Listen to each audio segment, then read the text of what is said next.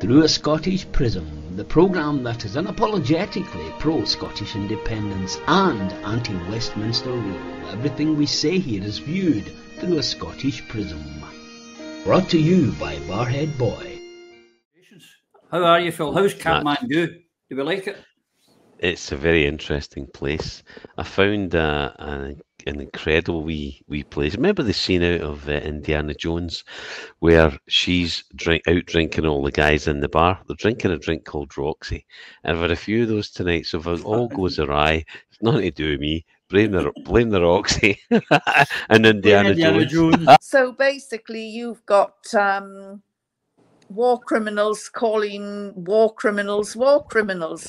The biggest shame in all of this is the pathetic state of the United Nations, which is no longer fit for purpose. This is a race to the gutter by all of the superpowers. There'll be a European Defence Force. I hope so. I mean, the other reason for that is that America's attention's moving away from Europe and very much towards China.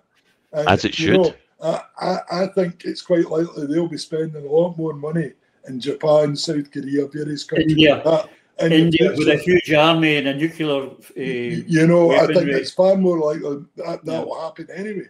And it makes sense. But the other reason why I think it will happen is the very, very poor performance of the Russian conventional forces. I think up until now, people, probably most of Europe, thought Russia was capable of overrunning them in conventional terms.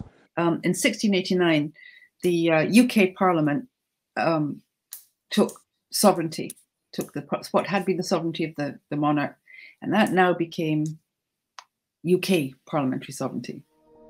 Through a Scottish Prism, the programme that is unapologetically pro-Scottish independence and anti-Westminster rule. Everything we say here is viewed through a Scottish Prism. Brought to you by Barhead Boy.